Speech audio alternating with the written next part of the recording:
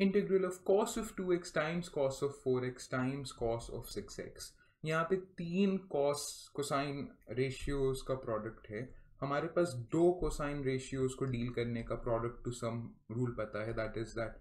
cos of a times cos of b is equal to half of cos of a plus b plus cos of a minus b। ये identity दो a और b के लिए valid है, मगर यहाँ पे तीन हैं तो व्हाट वी डू इज कि हम पहले दो किन्हीं भी दो को चूज करते हैं। ये दोनों ज़्यादा कॉम्प्लेक्स लग रहे हैं, cos of 4x और cos of 6x, तो इनको चुनते हैं। तो a की जगह पे 4x डाल देंगे और b की जगह पे 6x डाल देंगे। So this will just give us cos of 2x, वैसे ही रहेगा। This will give us cos of 2x times half को बाहर ले आते हैं, ये बस वाले हाफ को, half of cos of a plus b हो जाएगा 10x plus cos of a minus b हो जाएगा negative 2x,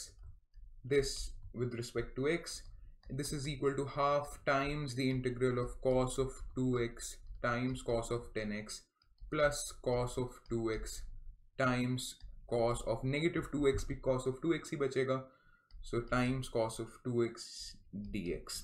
अब यहाँ पे आपके पास दो प्रोडक्ट्स हैं, इन दोनों को अगेन हम सम में कर देंगे, again using this formula that we have on the top, again using this identity। So half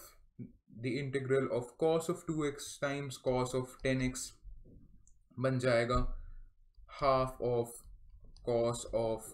a plus b, which is 12x plus cos of 2x minus 10x is negative 8x, पर cos of negative 8x और cos of 8x same ही बात रहेगी, cos एक even function है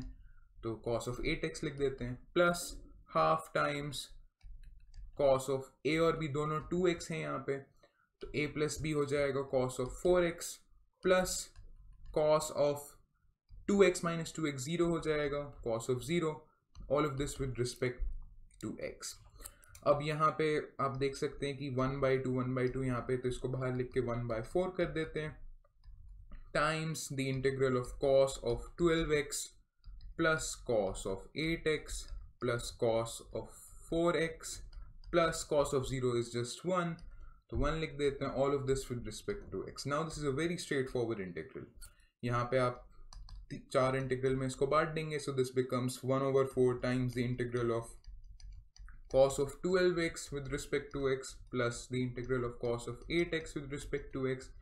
plus the integral of cos of 4x with respect to x plus the integral of 1 with respect to x। अब इसको finally solve कर लेंगे। cos का इंटीग्रल साइन होता है, थोड़ा सा इधर सब्सटीट्यूशन डाल के आप इसको लिख सकते हैं as 1/4 times sign of 12x over 12 plus sign of 8x over 8 plus sign of 4x over 4 और प्लस 1 का तो एंटी डेरिवेटिव x हो जाएगा केवल, all of this plus some constant, and this is your final answer.